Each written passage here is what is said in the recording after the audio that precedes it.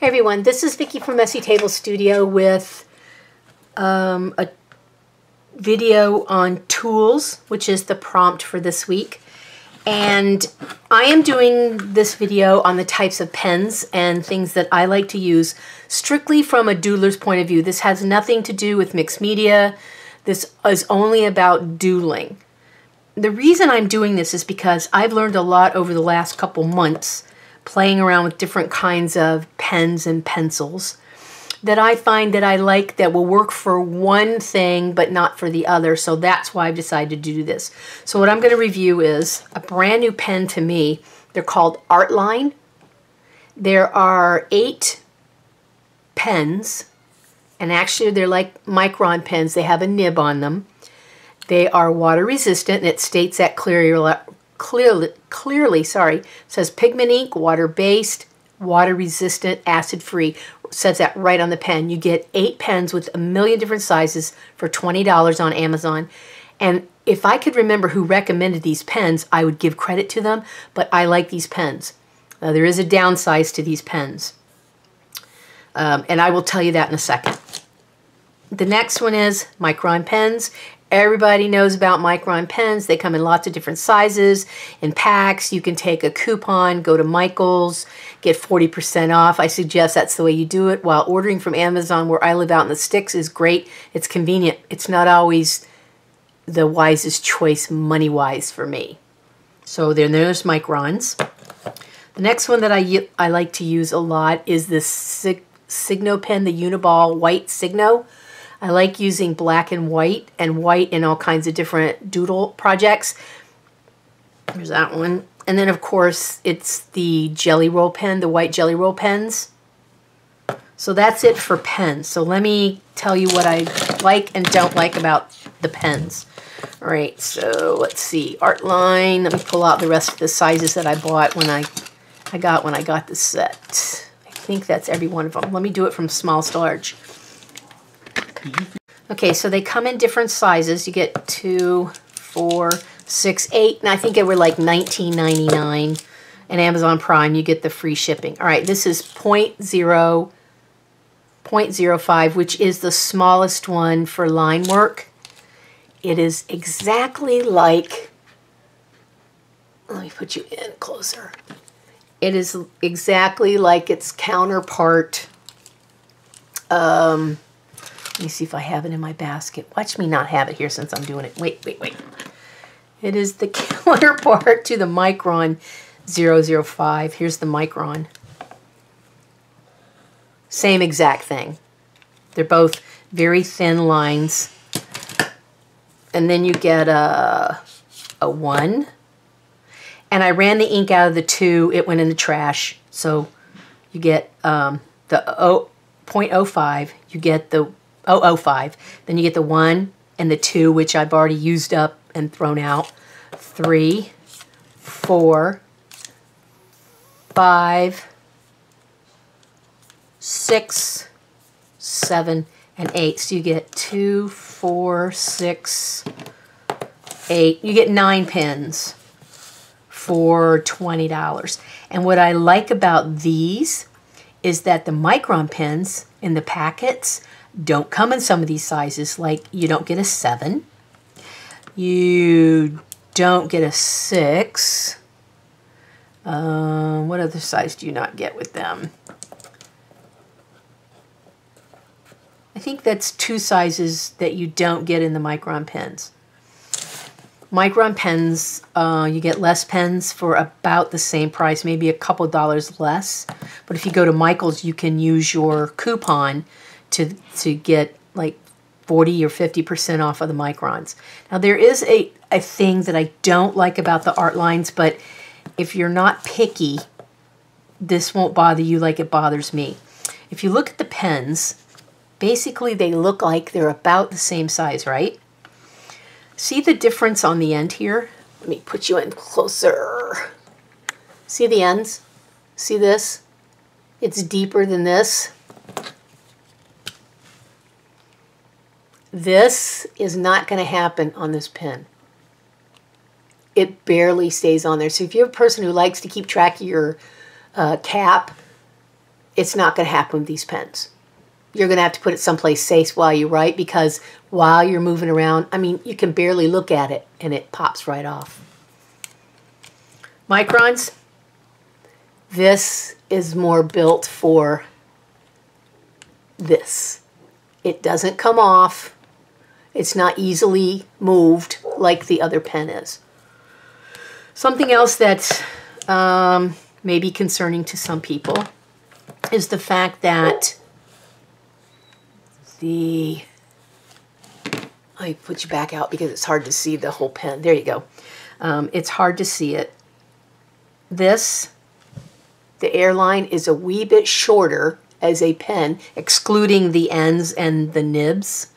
It's a shorter pen than Micron, and I'm not sure if that means you get less ink, or they packed, or it's the barrel. The barrel is fatter on the Artline than it is on the Micron pens, so I'm not sure if that means you get less ink or not, but I have little hands, and these are little short pens. See, a Micron, it's up a little higher. I hold the Artline, it's down, you know, it's shorter. So those are two things that I don't like, and I specifically don't like that the end is too short for the cap to stay on, because inevitably what I'm going to do is I'm going to misplace the cap and I'm going to lose a pen because I can't find the cap and the tip's going to dry out. So if you're going to do these Artline pens, I suggest that when you throw a pen away, you take the cap off and save it and put it in a safe place in case you ever lose the cap off of an active pen, so that you can put the cap back on the pen later. Because it has the size on it, but you know, you'll just have to look at this to make sure you have the right size on here. You can white this out or do whatever you want on here. On the, you know, it has the number on the lid, and if the lid doesn't match the pen, all you need to do is just make sure you look at the pen for the size. Ignore the lid if you've put a spare cap on it. All right, and that's probably could be true for Microns, except for Micron caps don't tend to wander off as much as the Artline, but I really like the Artline. Right, I'm going to stick my finger in some dirty paint water. See? Nothing. They don't move. All right, so those are those two kinds of pens. And I'm really crazy about the Artline. And the Artline nibs seem to take a little more beating than what a Micron pen nib does. I don't like the Micron nibs. They tend to, what does Shannon Green call it? Narf? No, they tend to narf up more easily. All right, so the next one I'm going to do is the Uniball Signo white pen. I really like white for black work. And then there's the Jelly Roll pen, and I'll show you the limitations of these. So let me back you out. I'm going to show you part of one of my doodle journals so you understand what it is I'm talking about. I was lucky to be gifted a black Dylusions, I don't know, what do you call it? Traveler's book.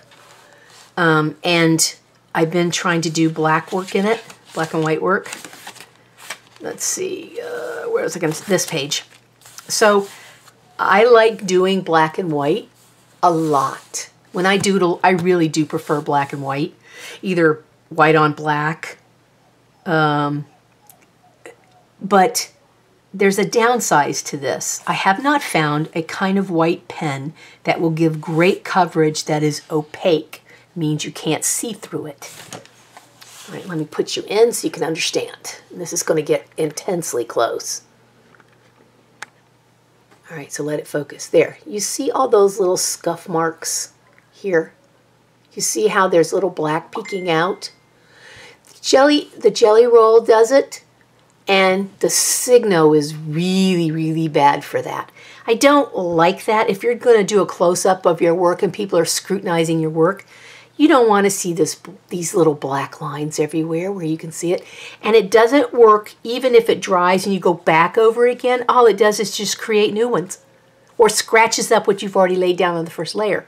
That is something I don't like about these two pens. Now, someone suggested to me that I use Posca pens.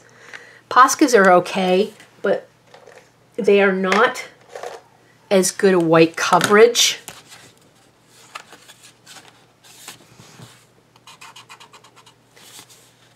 See that?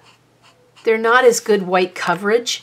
And look, it made black on the end of my pen, or the black paper. This is the Signo, which is, I'm going to put you down lighter, put you down further and you can see it. And then this is the Jelly Roll. So I know the limitations of each one of these. Wait, let me put you back in again. All right, so, come on, focus. There we go.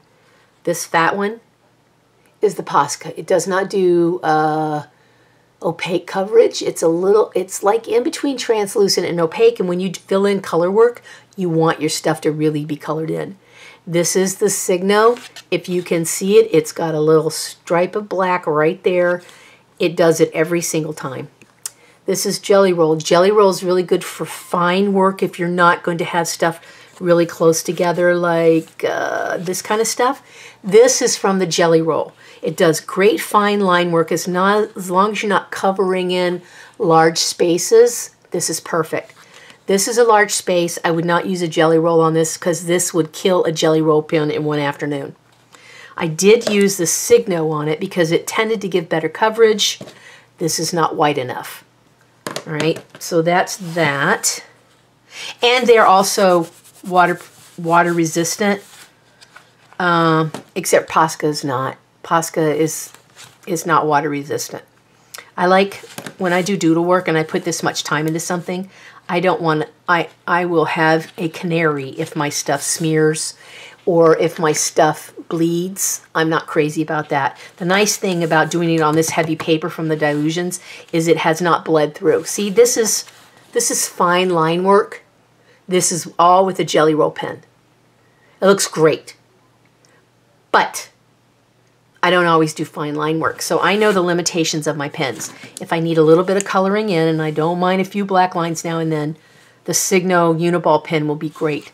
If I want fine line work where there's lots of gaps in between it and I'm not filling anything as a solid color or solid surface, then I like the Jelly Roll.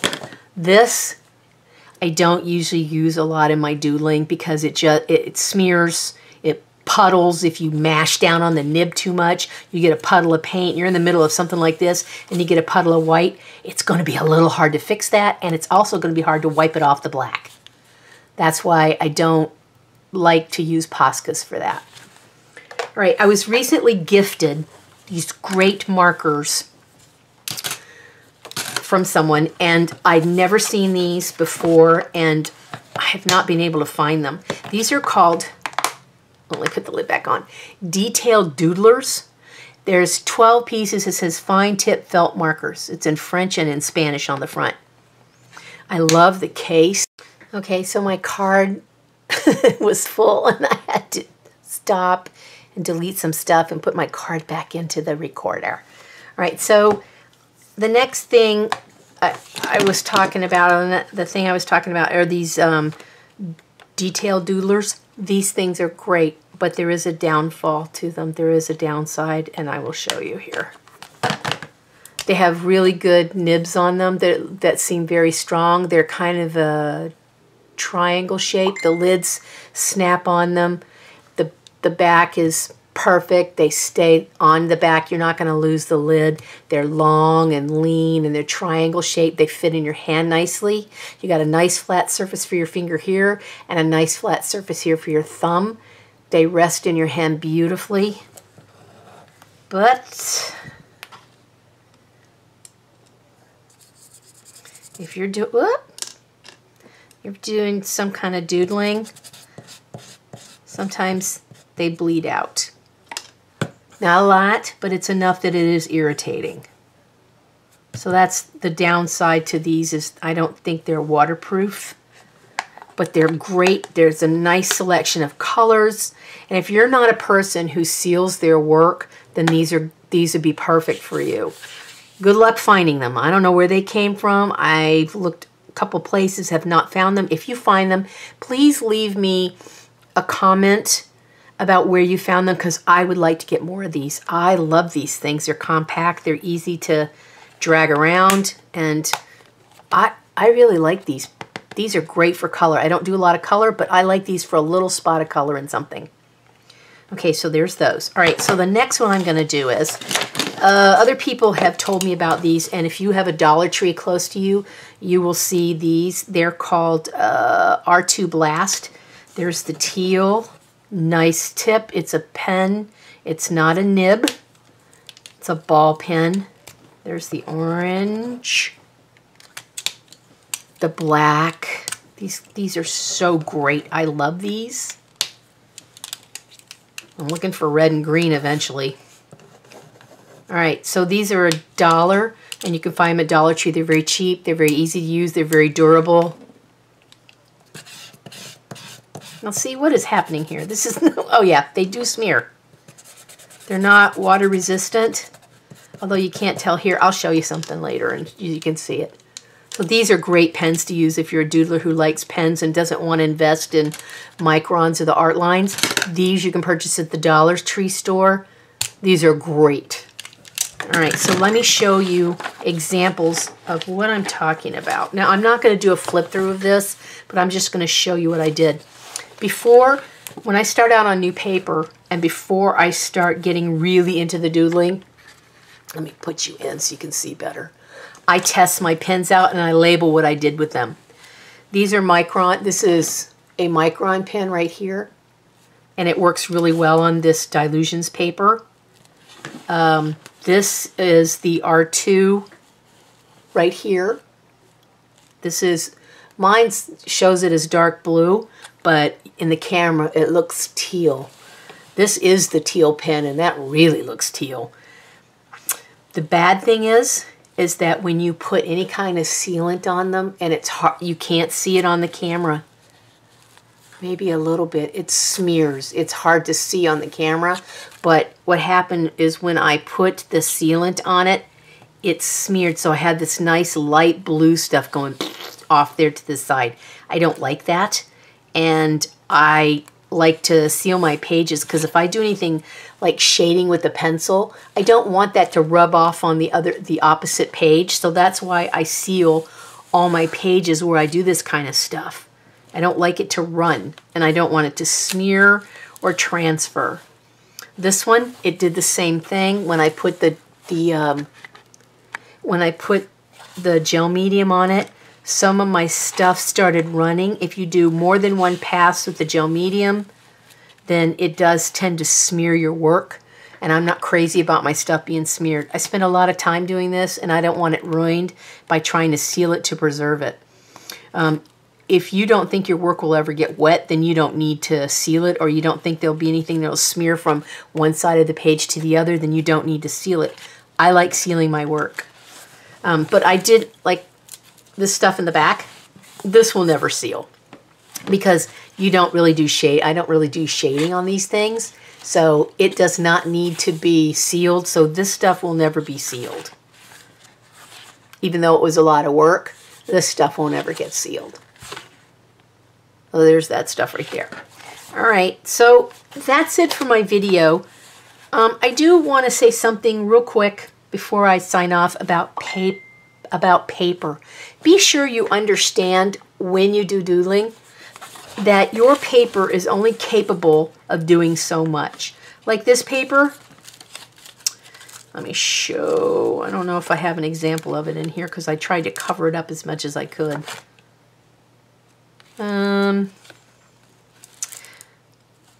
Okay, so I already covered it up and you won't be able to see it.